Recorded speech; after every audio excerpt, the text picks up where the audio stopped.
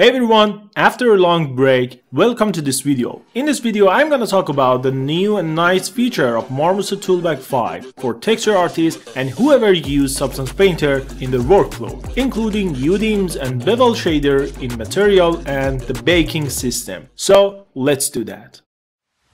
Learning Substance Painter is easier than ever. Hey all substance lovers, texture seekers, and awesome future artists. Welcome to Ultimate Course for Learning Substance Painter from zero to hero. Ready to learn how to texture with different projects? Substance Master released a brand new course for those who want to learn to texture with Substance Painter. In this course, we cover from preparing the model to rendering different projects, different challenges. If you want to level up your skill in texturing, come and check the Substance Master Ultimate course for learning Substance Painter.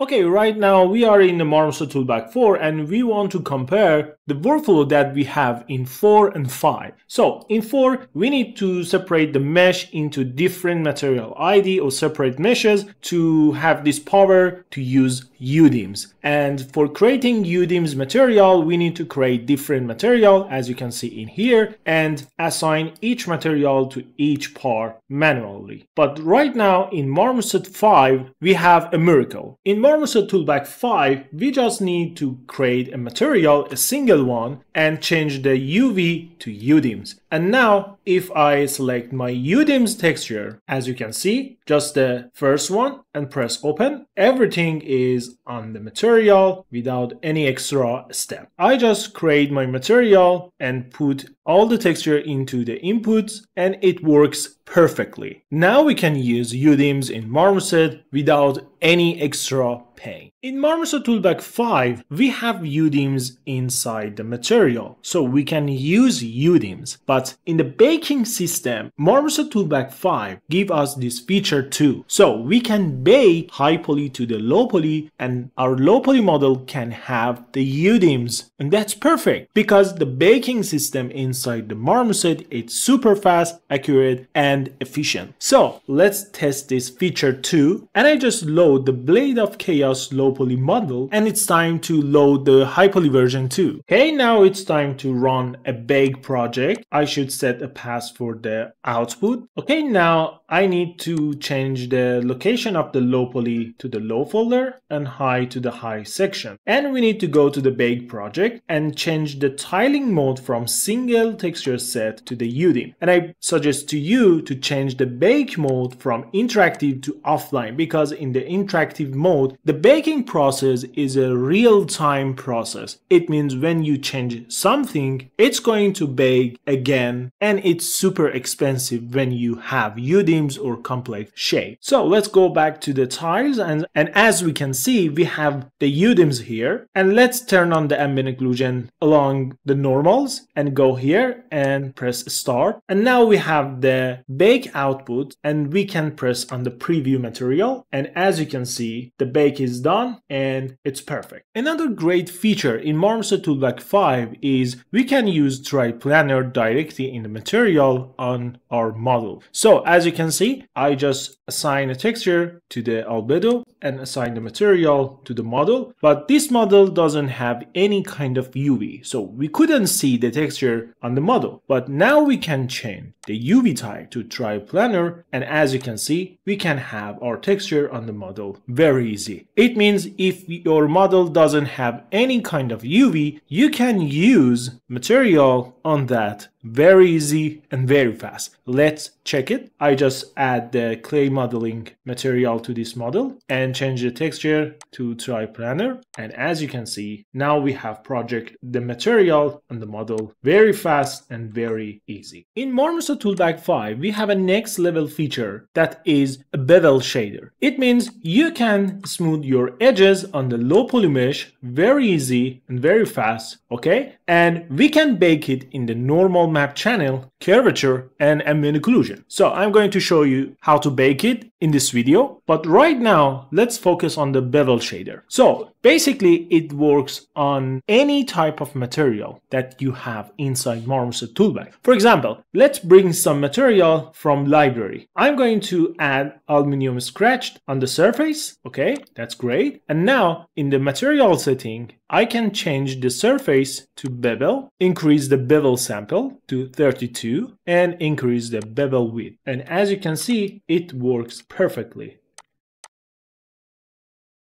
And you can throw away the high poly mesh for baking and all the pain that we have inside the baking process. Okay, now it's time to learn how to bake Bevel Shader on the low poly model. So for this purpose, we need to duplicate the model that we have already and create a new material. For the first material, I'm going to call it low, and for the second one, I'm going to call it high bevel. Okay, now let's give the high bevel to the second model that we have and change the surface to bevel. I'm going to hide the first one to see what's happening here, and let's increase the bevel sample that we have here and the bevel width to something like 15. Okay, now we have the bevel on the model on the edges, and that's perfect. And now we need to bake it on the low poly model that we have. So let's run a bake project, and at the first, let's set a path. Okay, now it's time to change the setting for the bake project. For the first option, now we have an interactive or real-time baking process when we change something in the material or in the bake setting. In here, we have a single model with a single UV and it's small, so we can run in an interactive mode. But if you have Udims or a big model with complex shapes, I suggest you to change the bake mode to offline. So let's go to the interactive, and I'm going to change setting. For example, change sample to 32, and in here I need curvature and ambient occlusion at the same time. And for the normal, because I want to export it to Substance Painter and see what we could have over there, I'm going to change the Philip Y or normal format here. That's great. And we need to select the low and high model. So scope 1 is high mesh and the scope is the low one. Okay, and I'm going to select the low and change the max offset for the cage. For example, a small amount of the number. I think this one is great because we have just only the low poly model, not any high poly that we want to match with the cage. So everything is ready, and let's select the bake project and click on the preview material. So as we can see, now we have the bevel shader on the material in the normal section. So we can see what's happening if we change the bevel parameter in the high bevel material that we already assigned it to the scope 1 as a high poly mesh. So for this reason, we need to come here and select this option so we can preview the normal map that we already baked on the model. And if I change the bevel width, it's updating. So let's increasing, yeah, and we can check it with the curvature too, this. So after setting the right amount of the bevel width on the material, for example, in here, I go for the 12 and everything is fine on the low poly mesh. It's time to bake and transfer the normal map and